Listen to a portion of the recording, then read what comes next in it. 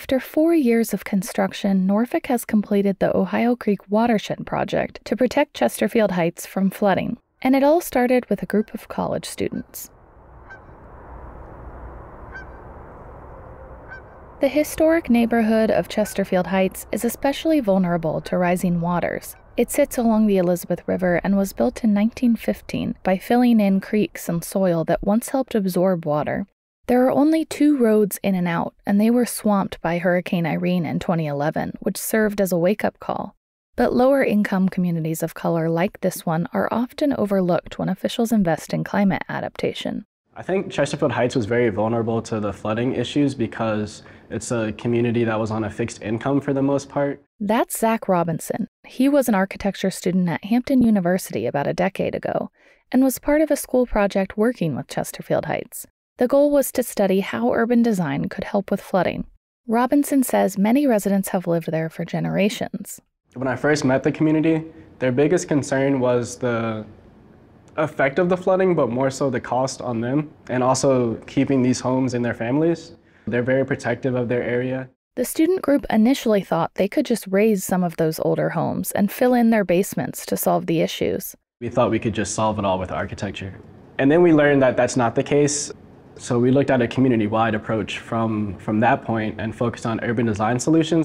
What happened next is rare. The students' research turned into a massive project to transform the community to withstand a major storm, in addition to 2.5 feet of sea level rise. City officials heard the ideas and used them in part to apply for a national resilience grant.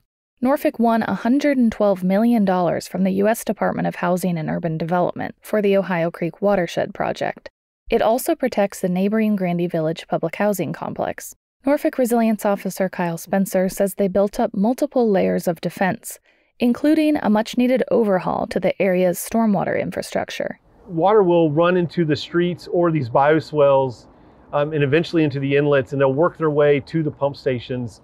And then the pump stations will kind of force it into the river. So if there was a high surge event, and these pump stations will push it through to make sure it all drains. They also created a 2,500-foot earthen berm, a small concrete flood wall, and some living shoreline along the river. They replaced a brick street with pavers that instead allow water to filter down into the ground. Spencer says they were also able to work in community improvements like a fishing pier and a new resilience park.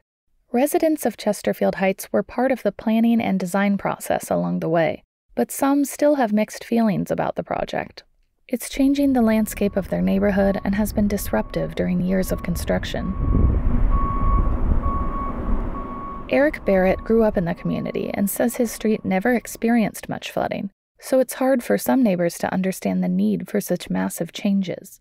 I like to say the city came to these fine folk and they said, like Noah did, that I'm going to build an ark because it's going to rain, and these people never saw water.